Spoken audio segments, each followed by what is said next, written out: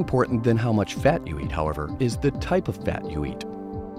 You may have heard the word triglyceride. That's just another word for fat molecule. The type of fat molecule is what makes it good or bad for you. Fat molecules filled with hydrogen are saturated. The ones that are not completely filled with hydrogen are unsaturated. Unsaturated is better. Most foods have both kinds of fat, so we generally classify a food on whether it's got more saturated or more unsaturated fat. Unsaturated fat is dominant in plant foods, like avocados, walnuts, and corn. Fish and shellfish also have mostly unsaturated fat. At room temperature, unsaturated fat is liquid, like fish oil or canola oil. Saturated fat is the dominant fat in animal products, like butter, meat, and milk. Saturated fats are known as solid fats because they hold their shape at room temperature. Some cities have banned trans fat from restaurants.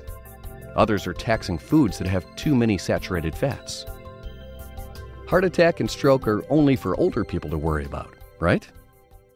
Actually, if you're young and eat a diet high in saturated fat, cholesterol is landing in your blood vessels right now. But here's the good news. When you replace saturated fat with unsaturated fat, your bad cholesterol level goes down and you get healthier. So foods with unsaturated fats can actually be good for you. One fat in particular, omega-3, is extremely beneficial. Omega-3 fatty acids are found in seafood, nuts, and seeds, and the oils we get from them. Too much sugar can also lead to type 2 diabetes. Here's how. When sugar, or glucose, enters your bloodstream, the pancreas produces insulin. Insulin acts like a key to open our cells to allow glucose to enter. Without insulin, the glucose just floats in your bloodstream. Eating lots of high-sugar foods throughout the day makes our insulin level spike over and over again. Your cells start to ignore the nagging insulin. When your cells start to ignore or resist the insulin, that means they aren't able to use the glucose in your blood to get energy. More than a third of the added sugar we consume comes from soda, sports drinks, and energy drinks. Sugary, fruit-flavored drinks and sweetened teas account for another 14%.